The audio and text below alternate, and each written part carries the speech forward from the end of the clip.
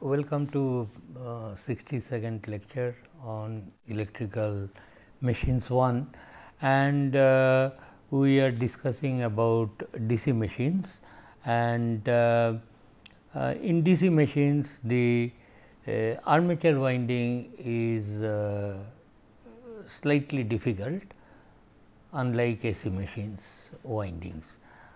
But although the basic features of a winding is still present, that is, each coil will be generally full pitched coil and they will have two coil sides, and the separation between these two coil sides will be 180-degree electrical. So, in this simplified diagram, you recall that earlier we for a 4-pole machine, we had this simplified winding diagram. I need not go to slot and show the exact winding, how it is done, provided I know how I am representing a coil in these slots in this diagram. That is, suppose 7th coil S7 and its finish is another coil side F7. And if at any point of time this coil side S7 is under north pole, F7 has to be under south pole. And after assuming some direction of rotation, generated voltages were shown, and then we found that no matter which coils occupy this particular position, which is presently occupied by 7th coil, whether it is 6, 5, whoever comes here, because these things are rotating, they cannot but have this polarity of induced voltage, and whose magnitude will be also same. This prompted us to think that okay, in that case I will take from the junctions with the help of conducting wires, terminate on some commutator segment circular, and then I will place fixed brushes in space which will be stationary, but in which position, where plus plus will be joined, where minus minus will be joined, negative brush here, plus plus joint, positive plus, and this one. We explained this. So, there will be, in case of this lap winding, there will be 4 brushes, B1 and B4, they can be joined together, and 4 brushes will have to be connected. Okay. Then this is not how exactly this is done. Last day I forgot to bring this model. So, this portion, that is this and this copper strips, these are done by what is known as commutator segment. If you look at it very carefully, in the commutator segments, there are several commutator segments, and which is mounted on the shaft, and 2 commutator segments, this and this next commutator, they are insulated by, it is looking like a gap, but there is a mica insulation. Okay? So, that each commutator segment has got its own identity. Therefore, commutator segments, number of commutator segments will be just replica of the number of slots here, if they are equal in numbers. We will consider the simplest case, when the number of commutator segments are equal to this one, because in each commutator segment 2 ends of 2 different coils will be joined. Therefore, number of commutator segments has to be equal to number of slots present in the machine. So, this whole thing will rotate. Okay. And then we will have carbon brushes. Suppose this tip is a carbon brush placed in space like this and fixed. Therefore, as it rotates, this fellow does not rotate, this one, this brush, it will touch whichever coil comes in that position, it will connect that particular commutator segment. ensuring that B1 and B4 will remain always positive, B3 and B2 will always remain negative polarity of the voltage, thereby giving you a DC voltage. And another thing you note that, so these two terminals, so commutator segment later I showed that it can be like this. If you go, there will be commutator segments here, and each coil, suppose S1 and F1 is a coil, its two ends will be terminated here and it will be terminated there. The commutator segments where the coil ends will be terminated of a particular coil, the difference this length is called commutator pitch. Commutator pitch.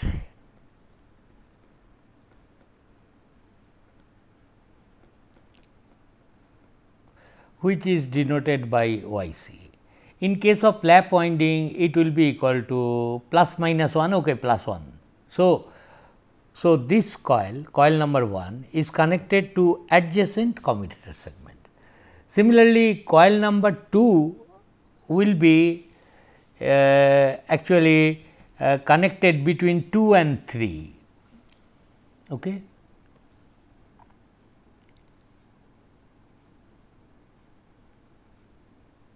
So from 2 you start these junctions and your 2 and this side it will be terminated on 3.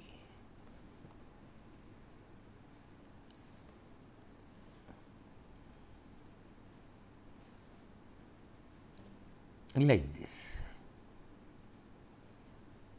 Then S3, it will continue like this. So, this is called commutator pitch. This is what the difference between the commutator segment numbers of a particular coil, which happens to be plus 1 in case of lap winding. Okay.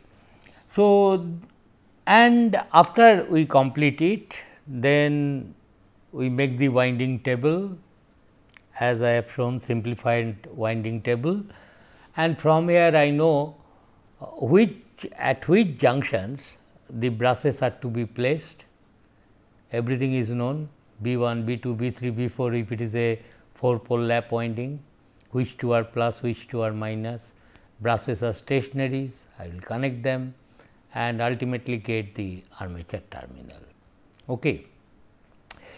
Now, and this one can complete, I leave it as an exercise up to 16 coils you complete, then put plus minus here, they are also, and the commutator segment, first coil 1 5 dashed in terms of slot number 1 2 2 3 like that, and then you can determine the position of the brushes much more scientifically. If time permits, I will further discuss on this, but it is not necessary at this stage. Therefore, I now know that field winding, a DC machine, I will represent it schematic diagram. I will show the field winding like this, F1, F2, and we know how these two terminals are coming, and armature I will show it like this, a circle and two brushes. Even if it is a 4 pole machine, only 2 brushes I will show. Why? Because of the reason that it is the equivalent simplified representation. Okay? Whatever is happening under a pair of pole in the armature conductor, next under the next pair of poles, same thing is bound to happen, is not? North south, whatever is happening, whoever conductor is present, under the next pair of poles, same thing is going to happen. Therefore, it is the simplified representation which are called the armature terminals. A1, A2, which are coming from where? If it is a 4 pole machine, B1, B4 you have shorted, got this, and B2, B3 you have shorted, you have got this. Now, if you look carefully between this diagram I will refer to,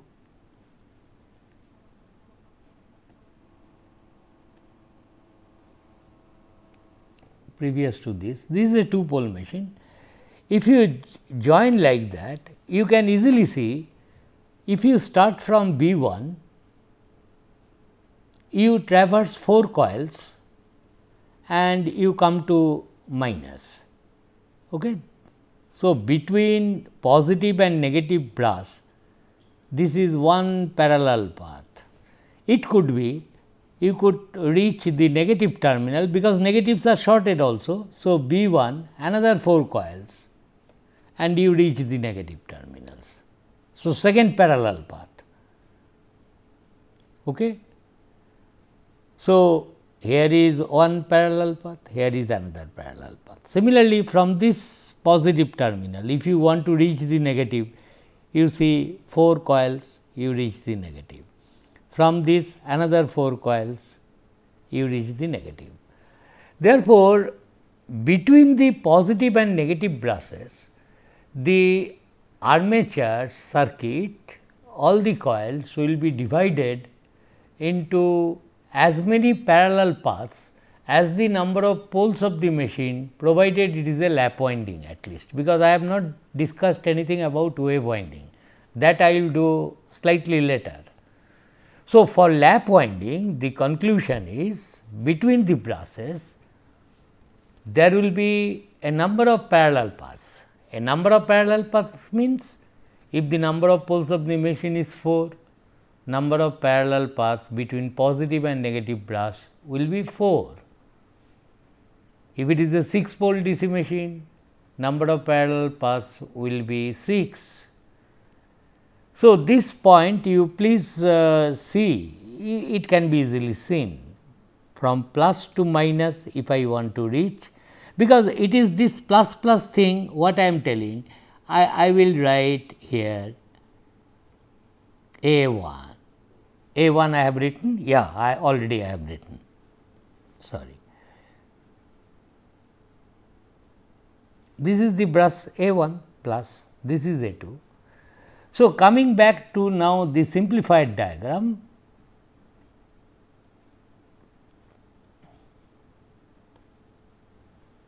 this A1 is coming from the junctions of B1 and B4, which are positive, and this is suppose positive, and these are called armature terminals, and this is minus. Of course, this plus minus may interchange depending upon direction of rotations, depending upon the direction of flux from left to right. But anyway, so it is if it is an idle machine, no point in showing this plus minus, but only a pair of brushes. This is how it will be shown. But what I am telling, if suppose at any time the armature carries some current here, suppose it is carrying some current here, suppose it is generator mode, it is delivering a current you have connected to the load, because it will become a sheet of EMF.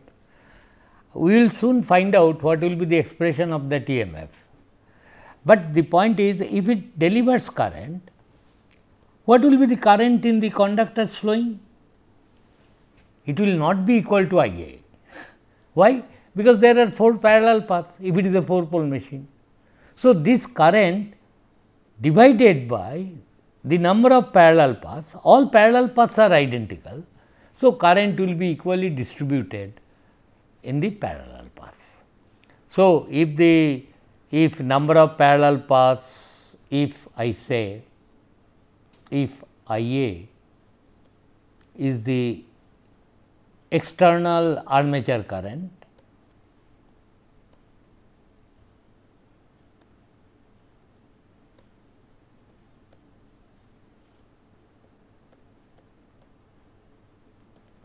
then current through the armature conductors, through the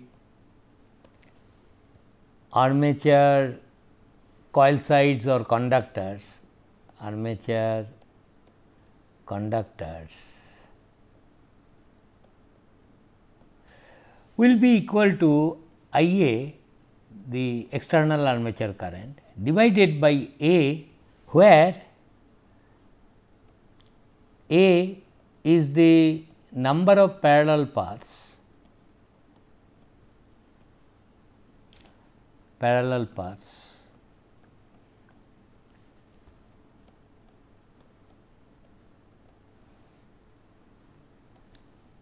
in the armature circuit,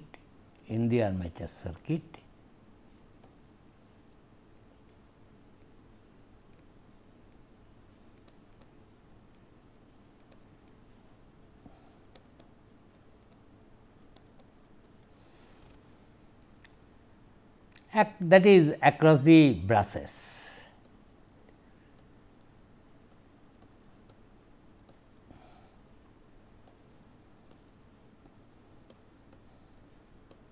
Mind you, it is important to note this external current and the armature conductor currents, they are not the same. In case of lap winding, we have seen, in case of lap winding,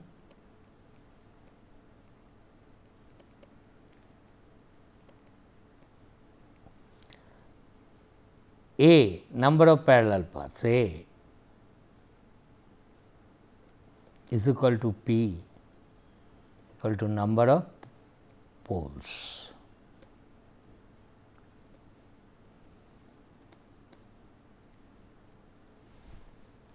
Of the machine.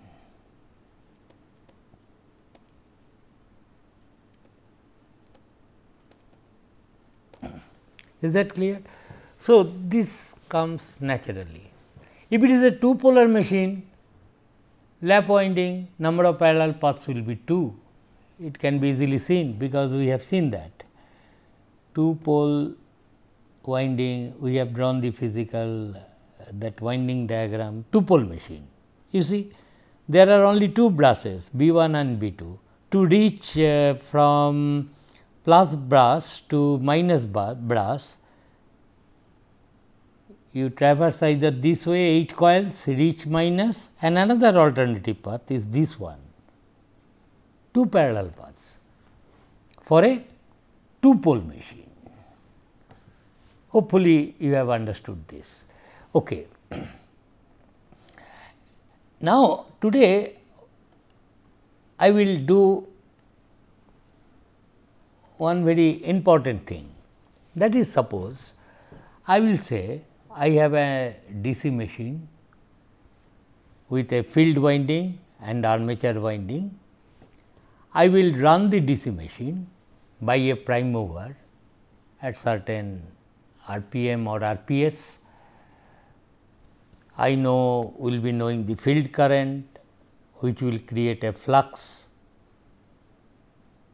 along this line, and I would like to know what will be the EMF available across the brushes of the machine, across the armature terminals. On what factors it will depend and how to calculate that. So, let us try to do that first. So, consider a DC machine.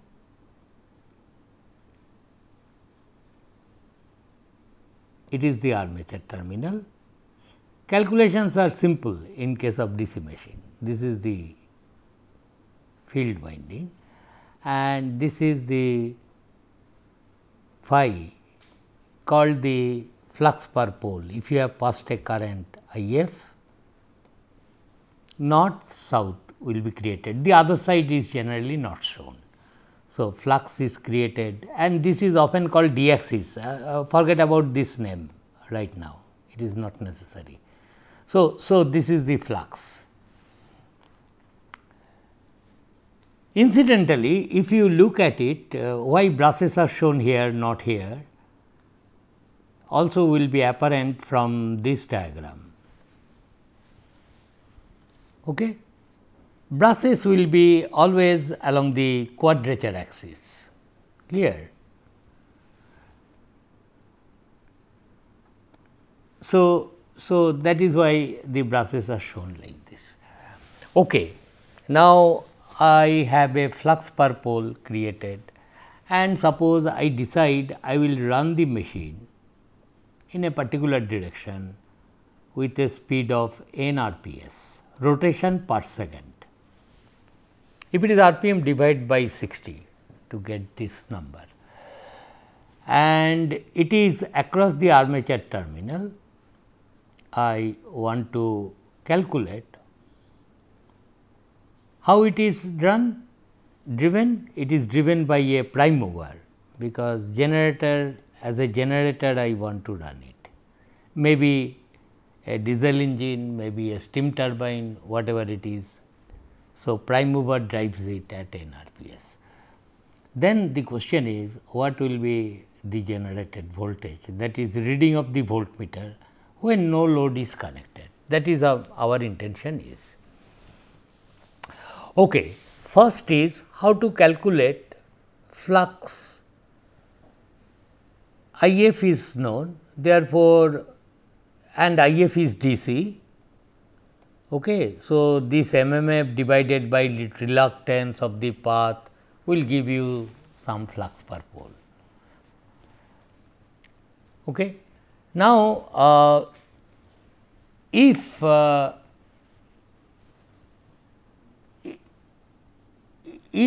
flux per pole is known, but I want to calculate the generated EMF, I told you that flux density distribution will be somewhat trapezoidal, is not? That is what I told.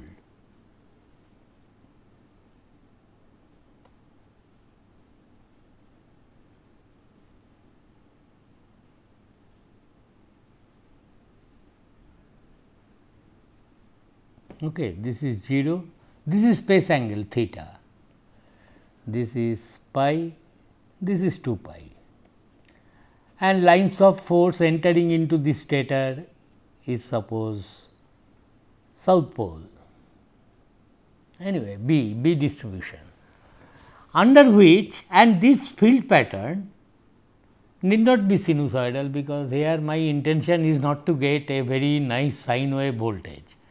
Whatever will be the nature of this B, that will be the nature of the induced voltage in the coil sides or in the coil, because two opposite coils are under two coil sides are under different poles, their direction of rotations are same.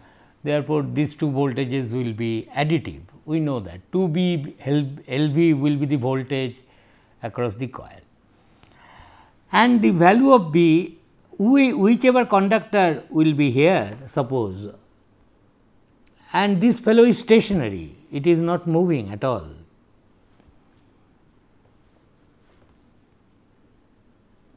So, armature conductors, if I show it like this with red lines, armature conductors are here in these slots.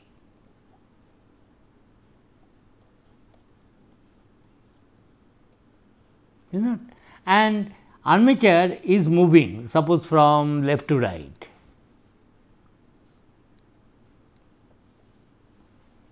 And this field is stationary, and suppose this is south pole corresponds to, this is north pole.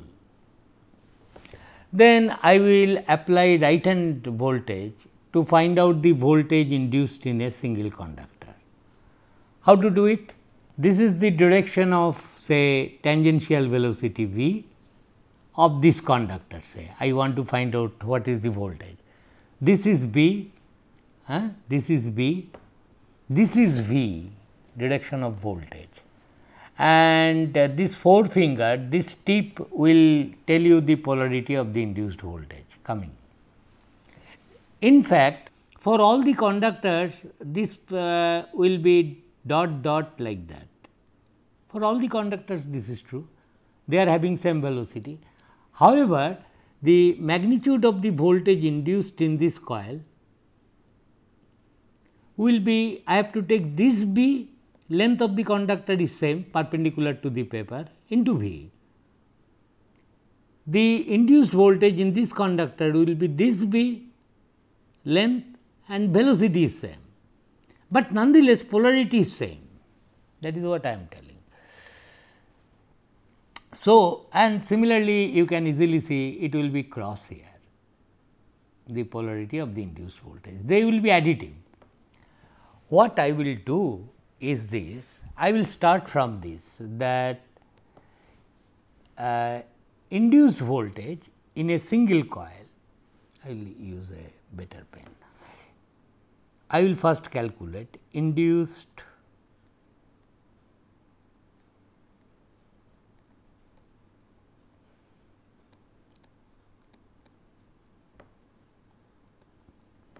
in a single conductor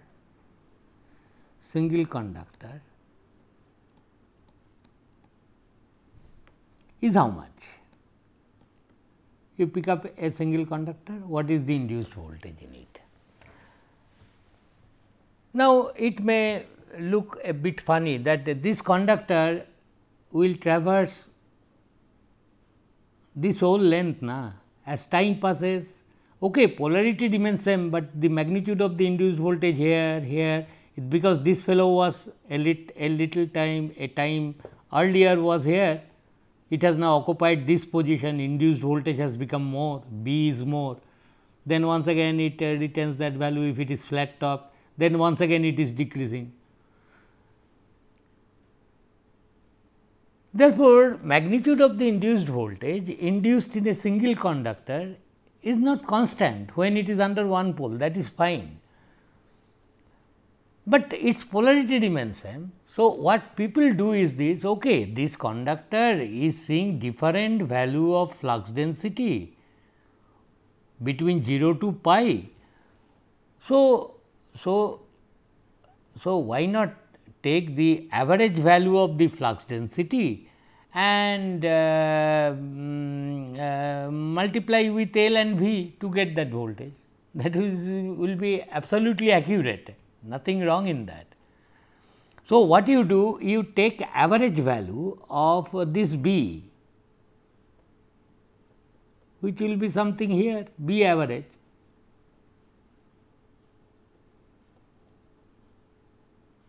total flux. What is B d theta? Total flux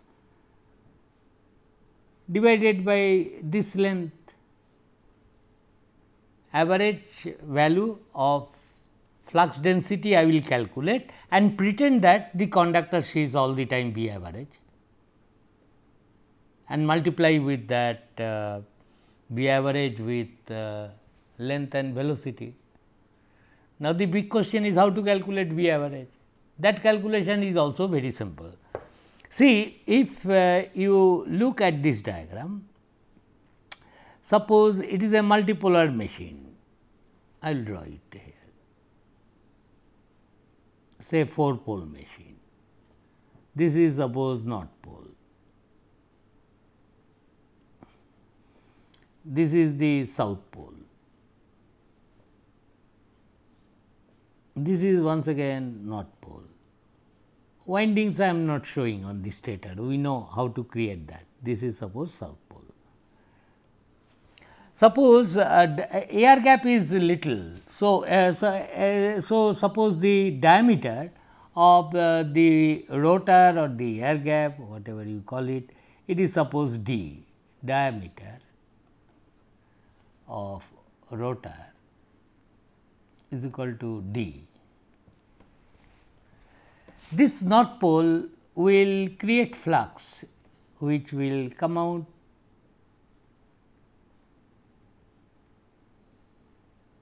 as we have seen, it will go like this, is it? That is how it will be completing through this other portion of my irons, EOX that is called.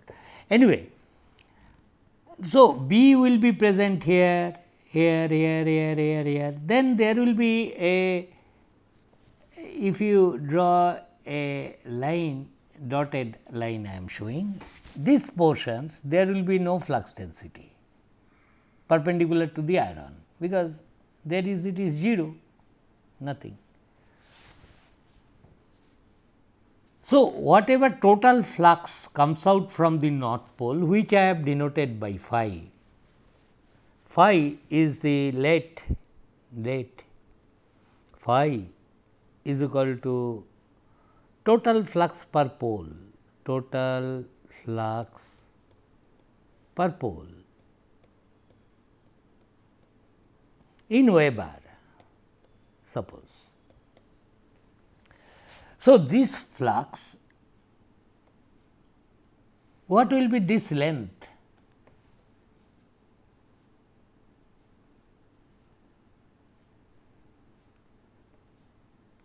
If d is the diameter of the coil, I mean not that length, this length on the periphery, this length, how much will be this length? Because B I have to calculate, I have to divide the total flux per pole divided by area. So, I must know what is the length of this one, this portion. I highlight it with different color. Got the point? Here, this length is how much? This length will be, obviously, this length is pi d, is the total periphery, divided by number of poles. If it is 4 pole, pi d by 4, 4 pole I have shown. If it is 6, pi d by 6. So, flux per pole, and what is its unit? Its unit is in meter, and area through which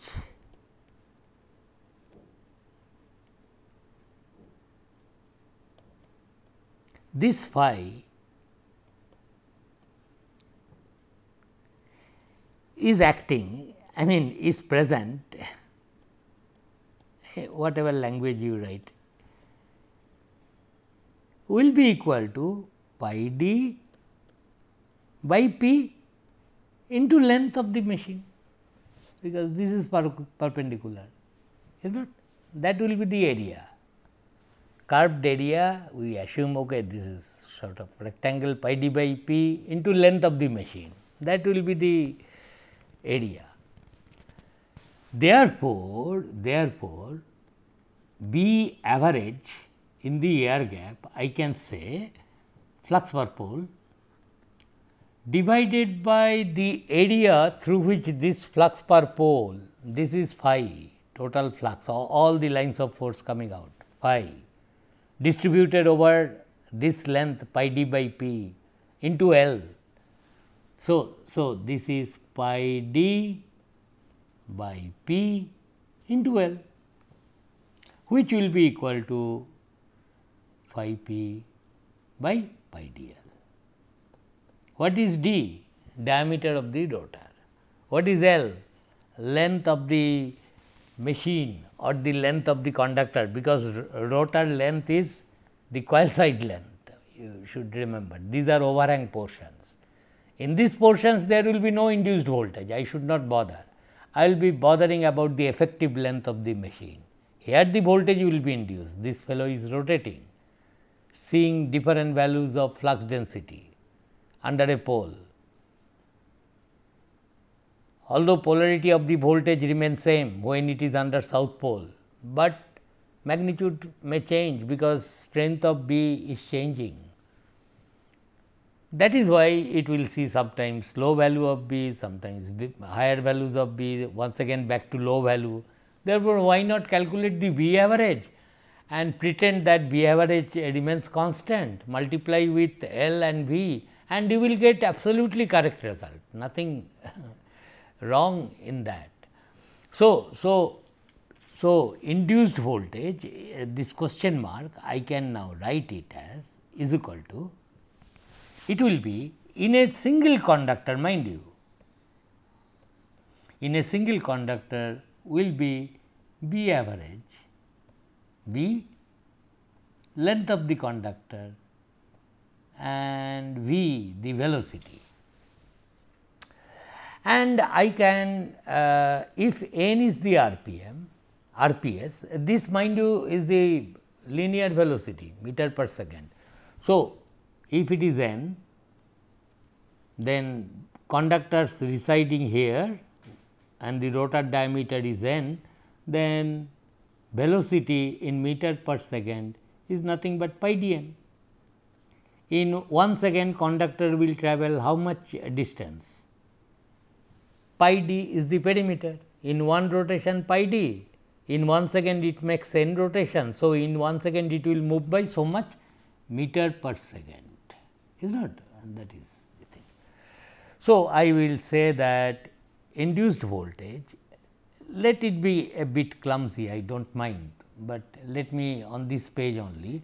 So, it will be then is equal to B average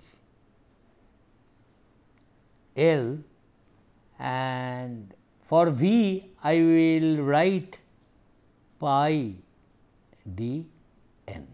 This is the expression for induced voltage in a single conductor. We will continue with this in the next lecture. Thank you.